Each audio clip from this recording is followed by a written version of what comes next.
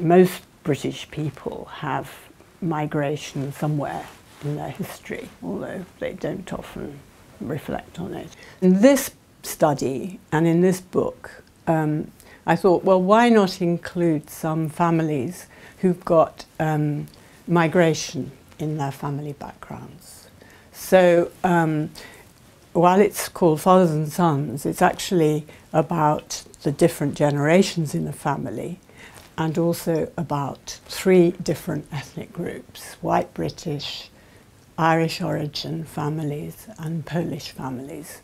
So, for example, the Irish men who came to Britain in the mid-60s, they worked in the construction industry in Britain, and they worked very long hours. And they were in their terms, as fathers, they were very good providers, but they weren't around very much with their children. So you can see how migration, while demonstrating the very strong work ethic of migrant groups, actually affects the time that they have to devote to parenthood.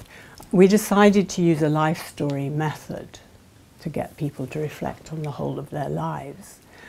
And therefore, when we asked them to tell the story of their lives, many of them would reflect on the countries they came from, the kinds of lives they'd lived before they migrated to Britain.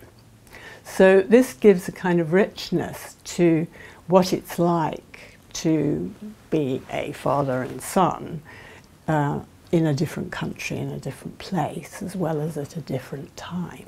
Some people just said, well, you know, I grew up and came from this country, it was a poor life, I came here in such and such a time, and what else can I tell you?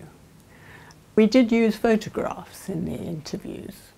We asked the men to bring a photograph of them with their fathers and them with their own sons. And sometimes those photographs did show interesting differences.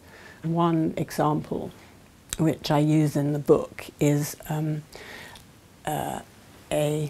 man looking at his, this is a father, current father, he looks at a photograph with his father and his brother.